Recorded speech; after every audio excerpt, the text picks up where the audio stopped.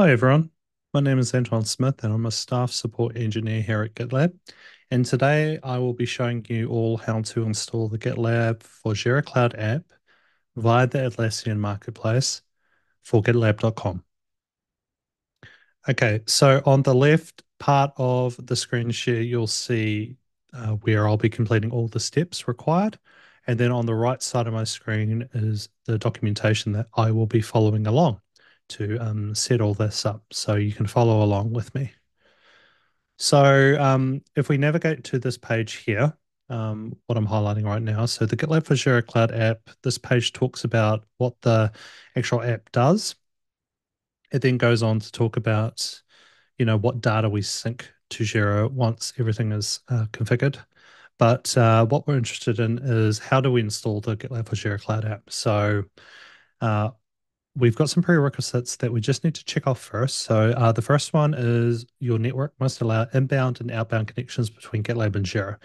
So in this case, GitLab is gitlab.com and Jira is Jira Cloud. So that's anything with .atlassian.net in the domain name. So both of these are SaaS services and they are publicly available. So we don't need to worry about this requirement so much.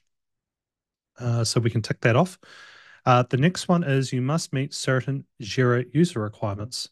So if we take a quick look at that, we do need to ensure that within our Atlassian organization, that our Jira user is set up to be a member of either the org admins or the site admins group. So if you need to check that while you're logged into Jira, you can go into the cog up here and go to user management. Alternatively, you can go to admin.atlassian.com in your browser. And what we want to do is under directory, we want to go to groups. And in this list, you should have either org admins or a site admins group. Now, in my case, I have site admins. If you are missing both org admins and site admins, just pick one and create the group. But what I'm going to do now is just verify that if I go into here, I can see that my user Anton is part of the site admins group. So from that vantage point, we are satisfying this prerequisite requirement here. So we can actually go ahead and install the GitLab for Jira Cloud app. So in Jira, on the top bar, select apps, explore apps, and search for GitLab Jira Cloud. So let's do that.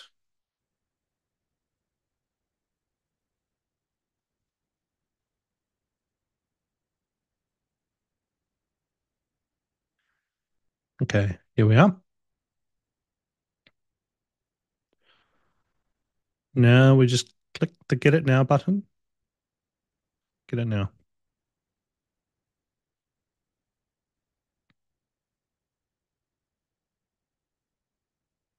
Okay, so since it's now added, let's get started.